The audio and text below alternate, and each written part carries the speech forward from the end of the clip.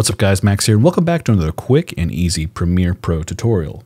Now in today's tutorial, we want to learn how to replace clips inside of our timeline without losing like the effects we've added to it, all that stuff. We want like a whole different piece of footage within the timeline. Now this is not a expert tutorial, it's more so a beginner tutorial. So if you're an expert, just jump to the next video.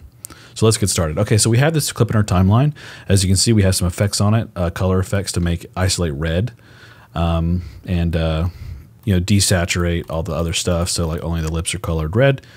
We have a new clip in our timeline right here. This clip, it's different. It's a completely different clip right here, and I want to drag it and just replace this footage. I don't want to change anything. I just want the footage to be replaced. It's really easy to do actually. So what you do is on your timeline is you Alt or Command click the footage and then drag it here and it will replace it.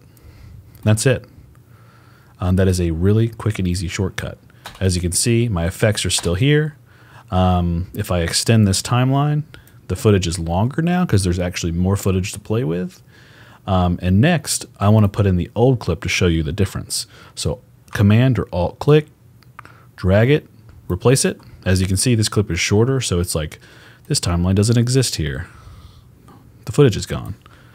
And we also have the effects from our last piece on isolating red and doing black and white, just like that.